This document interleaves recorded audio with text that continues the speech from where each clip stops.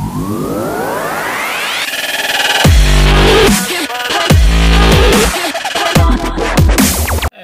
guys, welcome back. Today I came home from work and I actually had a few nice things waiting for me from Amazon, mostly for convenience purposes. I'm sure I could have found some cheaper prices somewhere else. Well, maybe not sure, I didn't do too much research. But I went against my credo and spent some money, which I'm really trying to save for a new car right now. But seeing as it was my birthday last Saturday, as you may know from my previous video where I got skunked going fishing, that was on my birthday. Go ahead and click on that in the link. And pretty much I had some money left over from family and that sort of thing, so it wasn't savings or anything that went into this.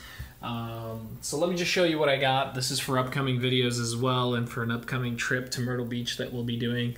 So I'll be doing some fishing down there the last week of August going into September.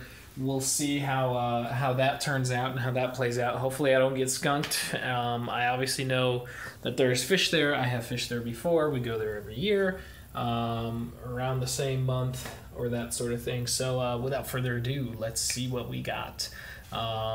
I won't be doing like a full review or anything until the time comes where I actually install this stuff, and we'll go from there. But let's check it out.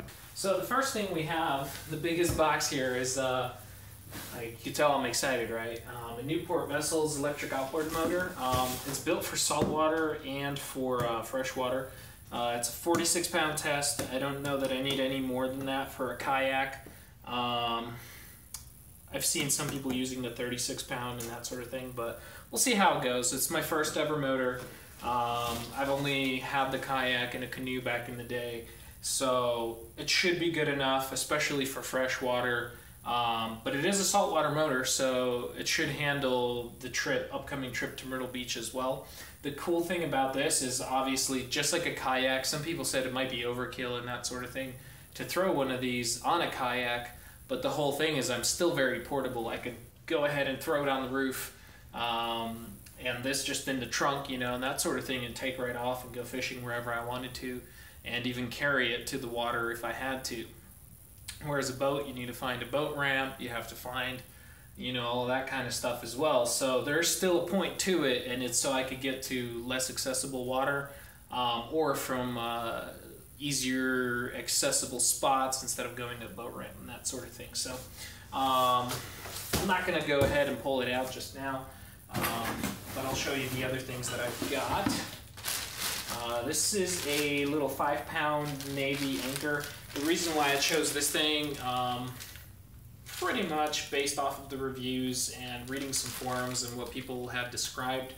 And I didn't want something that could get stuck on the bottom, like the little star-shaped anchor that separates like a 5-point or a 4-point, because they do tend to get stuck.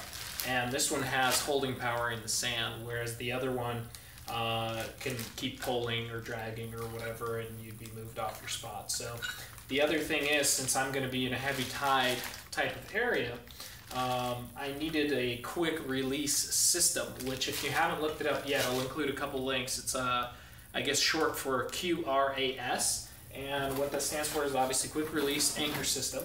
And what it does, basically the main point is you attach your anchor to a float such as this that I'll have here. So this will attach to my line and it'll float right in the water. And I will have another line to my boat with something called a cam cleat, which holds that rope for me, the anchor line. And if anything, ever some debris or something hits the line, or the wave picks up, or the tide is too strong, instead of getting dragged under, I'll just pull on the rope, it releases off the cam cleat, and you're free to go. And then you just circle back around, and since your anchor line was attached to this, you just go ahead and pick this up out of the water, and you have your anchor back with you without any further issues. So most of the things I have here are probably just the attachments to that. Aside from the motor, I have to figure out what else I will need to purchase, such as a battery and maybe a battery box for it, and that sort of thing. I've seen a couple of cool ones. I'll include a link for that too that I'll probably be buying. It's just a little out of my price range.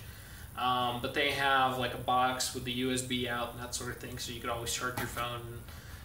use that, to take pictures or whatever you want to do. So that would be kind of cool. But here's the anchor line that I'll be using. Much better than that. So that'll come in handy there. A little carabiner. That's just a computer part. And last but not least, that came in today. Let's see what's in here. Some more stuff for the anchor. Oh, no, that's my cam cleat. So let me just show you what this looks like.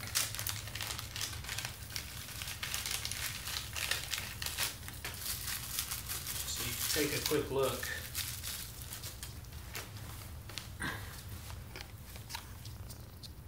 Basically, this is what it looks like. It's a shame it didn't come with the screws, but pretty much you screw this down to your deck. Basically, it has little teeth, which when pulled in one direction work okay. So you put your rope right in there, and then when your rope gives it force and pulls back, these gears just hold on to that, so it only works in one direction. So let me just show you how that works real quick.